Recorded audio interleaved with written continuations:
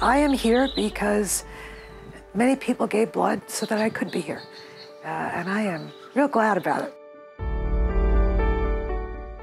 I walked across and walked in front of a giant manhole cover. And underneath that manhole cover was an electrical converter. And there was a malfunction, there was a spark, there was a flame, and I was caught in the middle of a huge electrical explosion.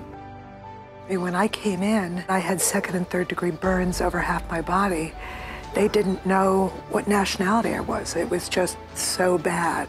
I have had so many operations with regard to my accident, and time after time after time again, I needed blood, and I needed a lot of blood.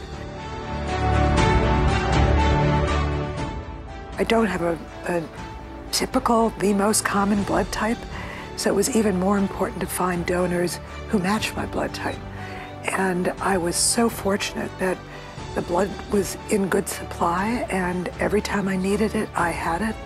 And so as a result, ever since then, every month I go in and donate, because I know that at some point my blood is going to help someone. Maybe it won't be in as disastrous a moment as mine was, but it's going to help someone get on with their life or save their life. So it's such a small thing to do, and it's such a wonderful thing to do.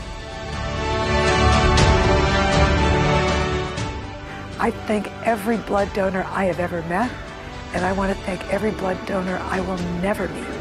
Because at the end of the day, we are a global community, whether we're halfway around the world or right down the street from each other.